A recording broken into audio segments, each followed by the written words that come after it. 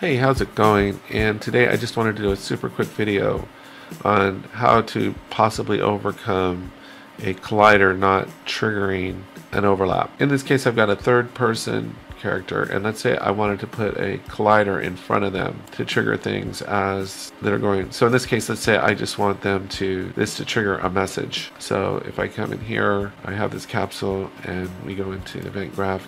If I'm on begin overlap, it's gonna print testing overlap, right?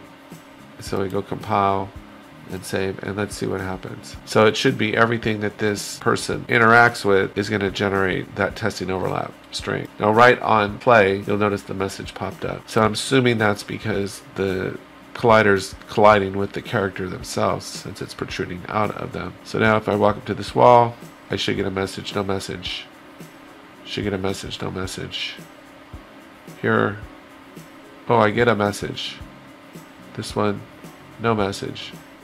This one, no message. So what's going on? It appears that for this to overlap to work on other static meshes, that you have to enable generate overlap events.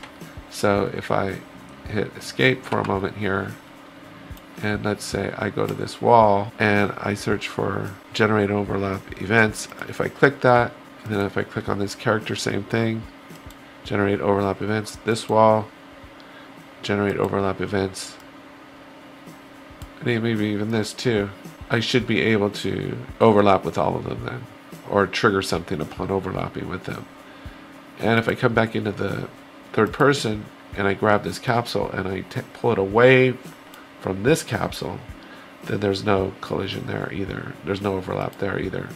So now I come in here, I go into third person, I hit play, I don't get the message upon start because there's no overlap. And now let's see, I forget where I put them all, but up against this wall, we get the message. We get the message. The message. So that's all it appears to be, is that you need to enable generate overlap events if you're wanting an overlap to occur or trigger between two actors or components.